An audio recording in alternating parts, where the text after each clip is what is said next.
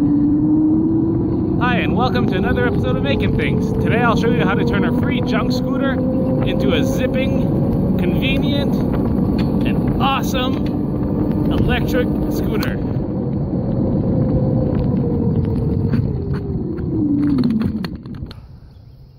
So what did I do here? Well, what I did is I took one of these relatively inexpensive lead acid scooters, the 24 volt lead acid battery scooters. You can get them for free in the trash or 50 bucks used, usually because people lose the charger or the batteries die because, well, they're lead acid batteries and they don't last.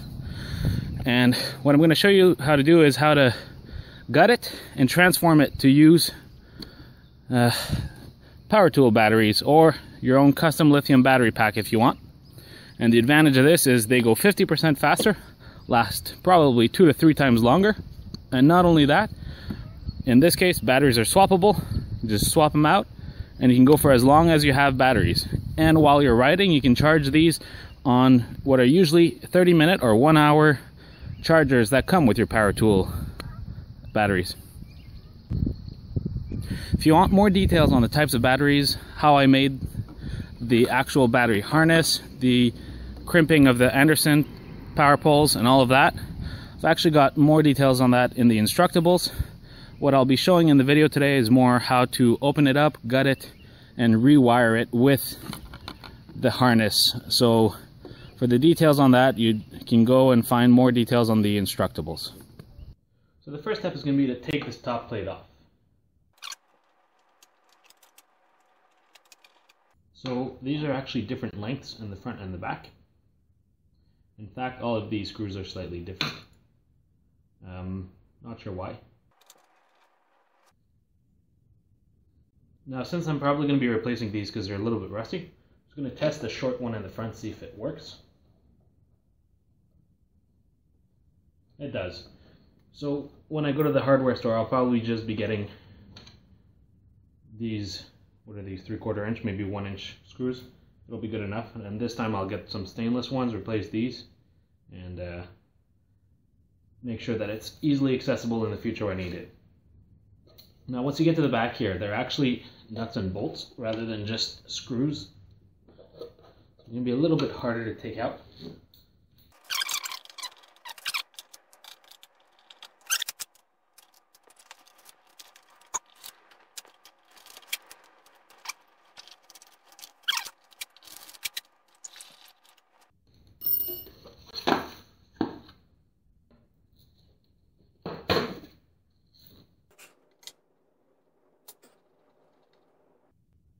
Again, some rust.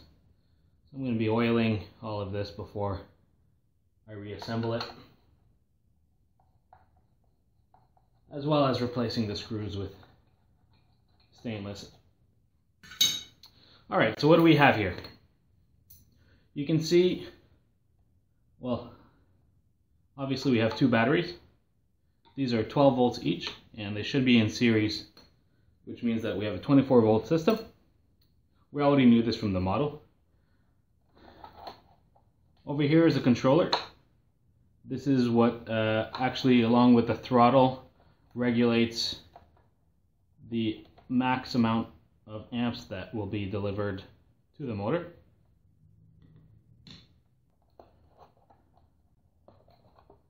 So we're going to want to jimmy these loose.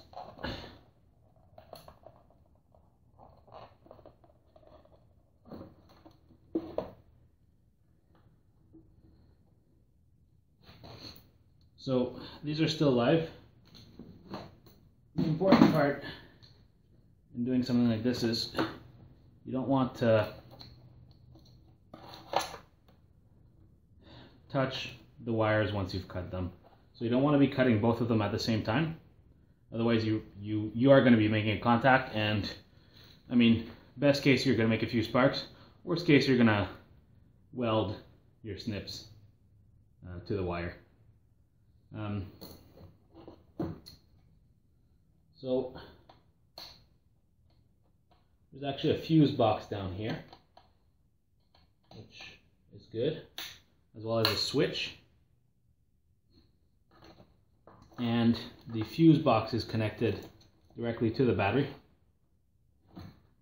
power then goes through the fuse to the other battery, and then out the battery and back to this connector here. So something we can do is just remove this, save ourselves a little bit of trouble. This is the wiring that goes to the motor. I can probably just disconnect this directly as well.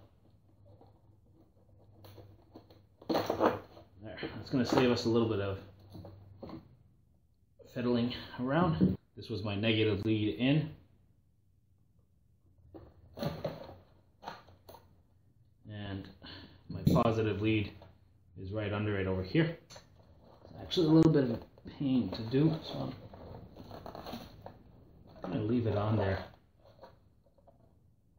It's important to label your wires as you're removing them.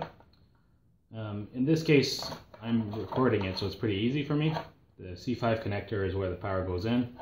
Red and black, that's standard, so that's good for us. As far as this goes, it's not as important how it's labeled. It's a fuse, so it's pretty neutral to how the power goes in or out. Since this was actually in the middle of the battery rather than at the end, we're actually going to have to change the way this goes through a little bit. Which is fine because I want Anderson connectors anyways instead of this. I've been thinking this over, and I think the best way to do this is I'm going to have the red terminal be just a direct Anderson connector to my battery, and the black terminal is actually going to go through the fuse and then to the battery, so that if there is a surge, since it goes from the negative terminal to the positive terminal, it'll reduce the chances of frying everything if the fuse blows quickly enough.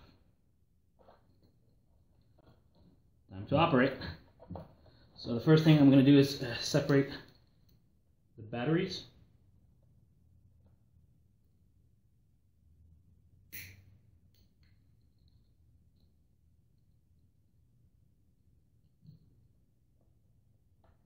Now I'm going to keep myself a little bit of extra wiring here, but I'm actually not going to need all that much. So just in case I want to reuse the batteries, I'm going to make my life easier and get 2 equal length wires. This is where you might want to be careful.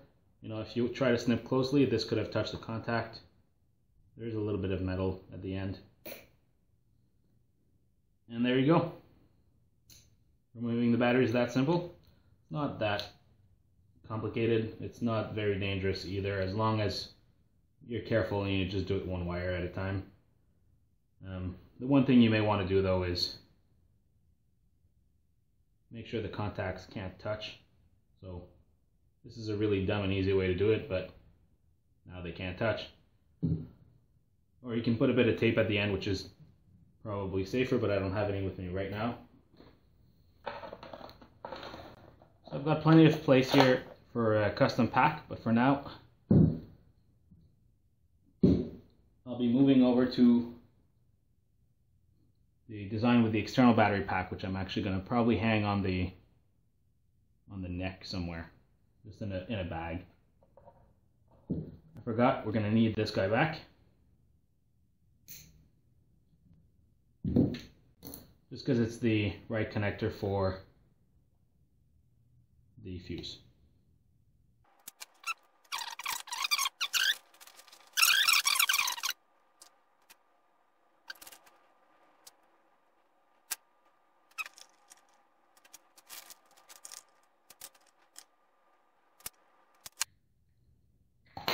In order to do a nice job, so I don't want my shrink wrap to shrink by accident, so I'm going to put it on the longest wire because I can just push it out of the way.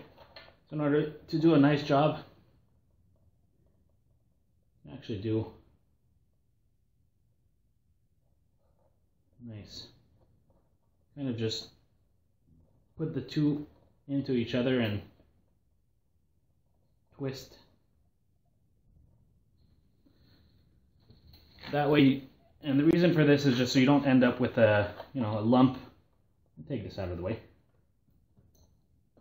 So you don't end up with a lump and it's not going to break whatever you put on it to protect from shorts. So when you have if you put the two wires side by side and twist them like so, you end up with really sharp bits, and I found that I've accidentally torn through the protective barrier of whatever I was putting over it when I've done that. So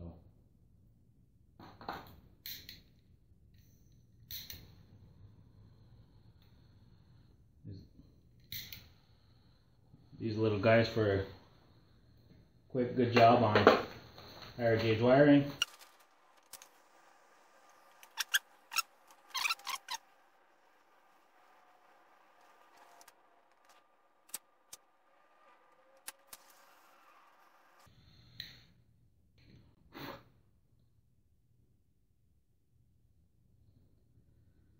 Wait for the contacts to cool.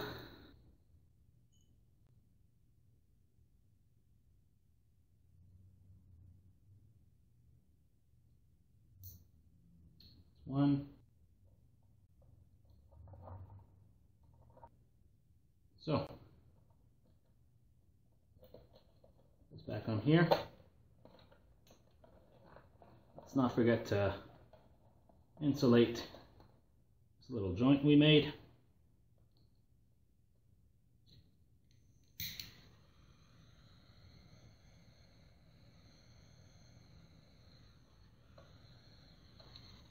That's it. This is nice and snug. It's not going anywhere. These are usually rated to 300 or 600 volts. Either way, not an issue for us. And put this back in.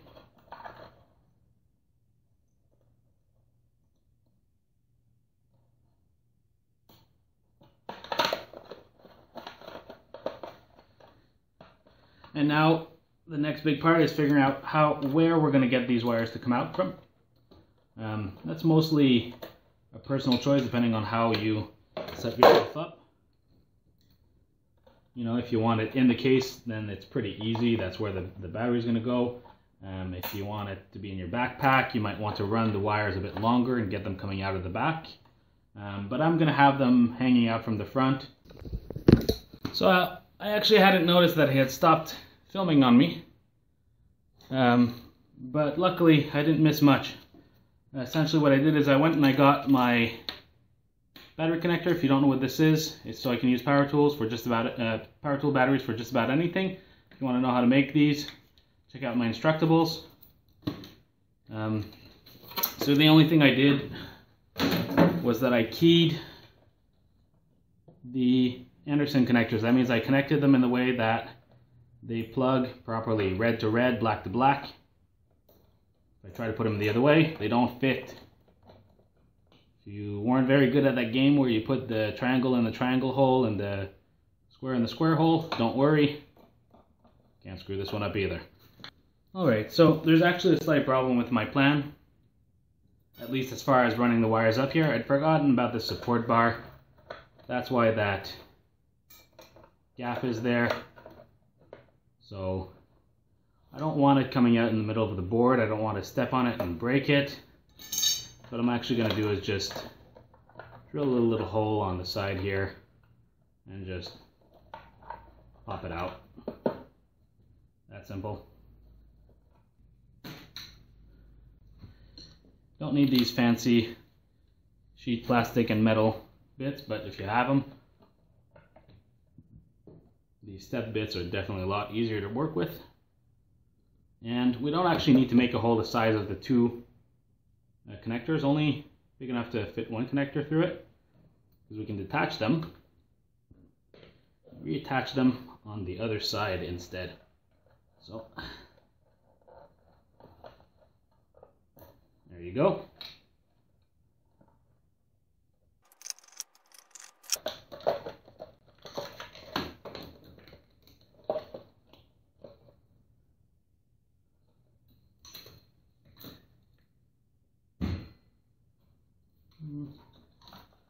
I want it about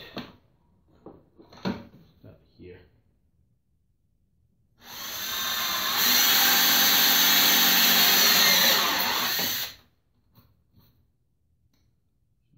size. Oh yeah, nice clean fit.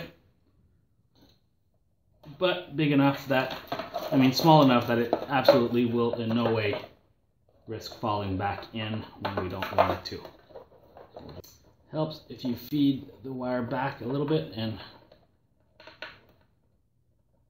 since it's so snug, just have a bit of slack to feed the wire and the connector together so that you're not rubbing against the wire with the connector.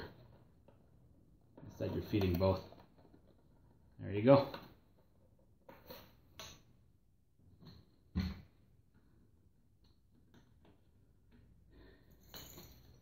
Now make sure we key it properly. Yep.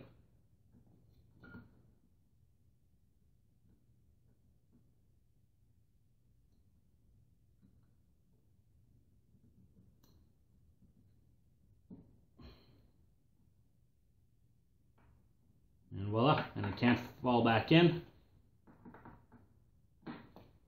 There we have it.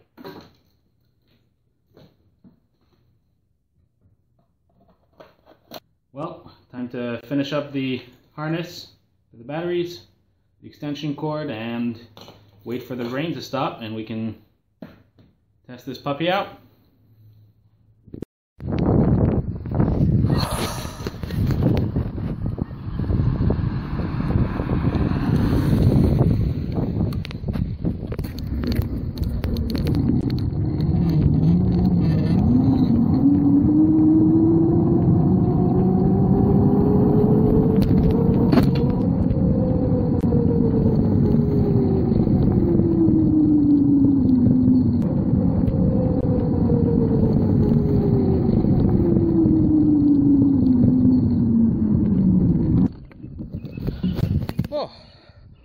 Well, I'm actually not quite done yet, and sure enough, my little temporary battery harness